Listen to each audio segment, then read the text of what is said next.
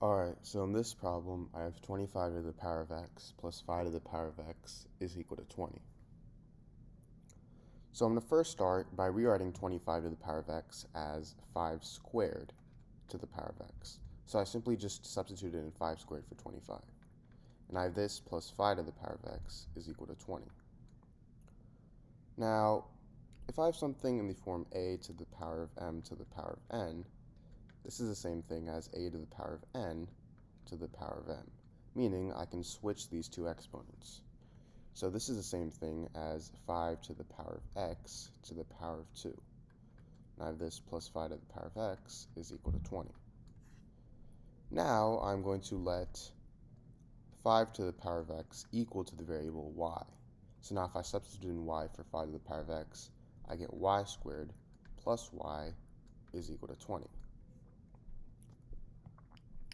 And now I'm going to simply subtract 20 on both sides. So then these two cancel out, and I get y squared plus y minus 20 is equal to 0.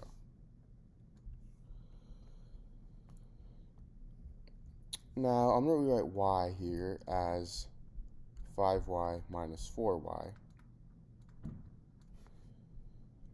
And I'm going to factor this by grouping. So first, from y squared plus 5y, I can factor out y, so I get y times y plus 5. And from negative 4y minus 20, I can factor out negative 4, so I get negative 4 times y plus 5. Now if I factor out y plus 5 from this, I get y plus 5 times y minus 4 is equal to 0, meaning y is equal to negative 5 and y is equal to 4. Now remember how we said that 5 to the power of x is equal to y. So to start, we have 5 to the power of x is equal to negative 5. And you can't take the power of a positive number and make it negative, so this is wrong. Now for y equals 4, we get 5 to the power of x is equal to 4. And to solve this, I'm going to take the log on both sides. So I get log 5 to the power of x is equal to log 4. And if I have something in the form log a to the power of b, I can move this exponent of b to the front. So it's going to equal b times log a. So in this case, I have log 5 to the power of x, and I can move x to the front. So I get x times log 5 is equal to log 4. Now if I divide both sides by log 5, these two cancel out, and I get x is equal to log 4 over log 5.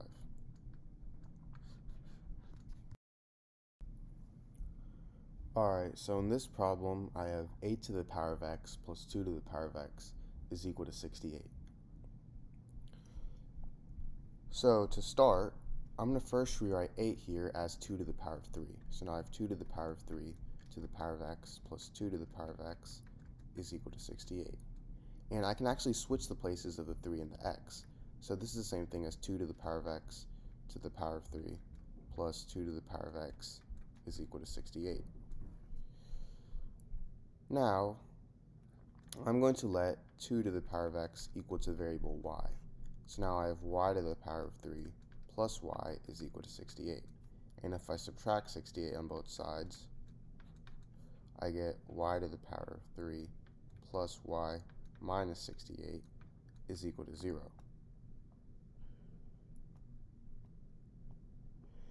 Now, 68 I can rewrite as negative 64 minus 4. And now I'm going to change the order to y to the power of 3 minus 64 plus y minus 4 is equal to 0. Now 64 is the same thing as 4 to the power of 3. So I have y to the power of 3 minus 4 to the power of 3 plus y minus 4 is equal to 0. And if I have something in the form a to the power of 3 minus b to the power of 3, this is equal to a minus b times a squared plus ab plus b squared. So in this case, this is going to equal y minus 4 times y squared plus 16 plus 4y plus y minus 4. And now if I factor out y minus 4, I get y minus 4 times y squared plus 16 plus 4y plus 1. And this is equal to y minus 4 times y squared plus 4y plus 17 is equal to 0. So now this gives me two equations. I have y minus 4 equals 0, meaning y equals 4, and I also have y squared plus 4y plus 17 is equal to 0. And if you end up using the quadratic formula in solving this, you get the square root of a negative number, and you can't take the square root of a negative number, so this is wrong, and y equals 4 is my only solution. Now remember how we let 2 to the power of x equal y.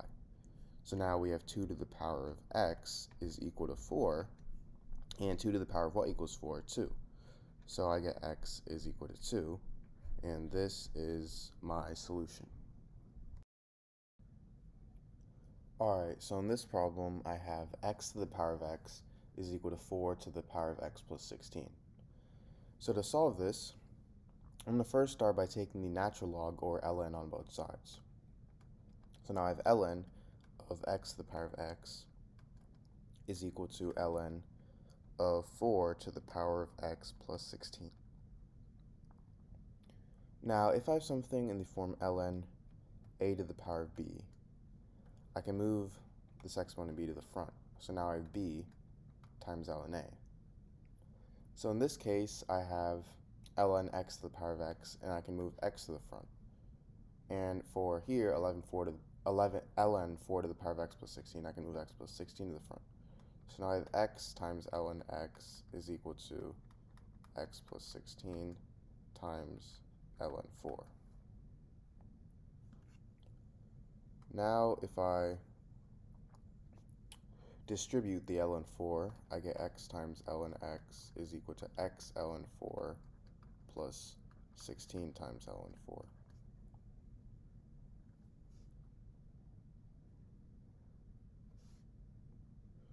Now I'm going to subtract x ln 4, so now I have x ln x minus x ln 4 is equal to 16 ln 4. And now if I factor out x from here, I get x times ln x minus ln 4 is equal to 16 times ln 4. Now ln x minus ln 4, that's the same thing as ln of x over 4.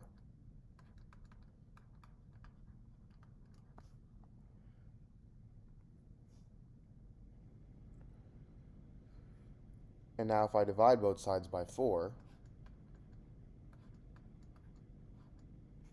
I get x over 4 times ln x over 4 is equal to 4 times ln 4. And notice how I have something in the form something times ln of that same thing is equal to 4 times ln of 4, meaning x over 4 is equal to 4, and x is equal to 16. So now to check, my original equation was x to the power of x is equal to 4 to the power of x plus 16.